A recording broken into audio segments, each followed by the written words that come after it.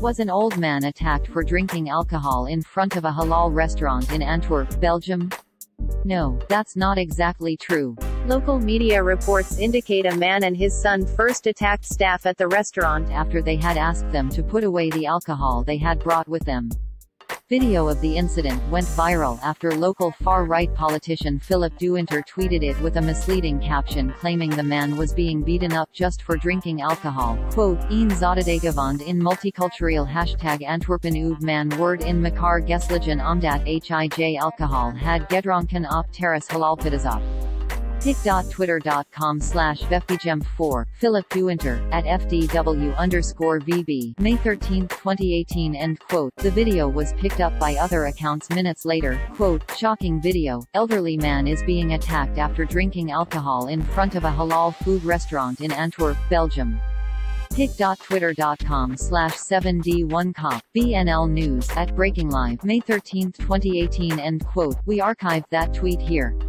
However, this local media report from Gazet van Antwerpen sheds a different light on the events. Quote, Vader en zoon afgevoerd naar ziekenhuis na stevige vechtpartij op Rooseveltplatz Antwerpen 2018 was Zottegevond een stevige vechtpartij op de Rooseveltplatz in Antwerpen. Twee personen raakten gewond en worden met de ziekenwagen afgevoerd voor verzorging.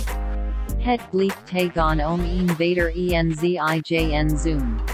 In het ziekenhuis wordt een groep vastgesteld bij de Vader, de zoon had een hoofdwond.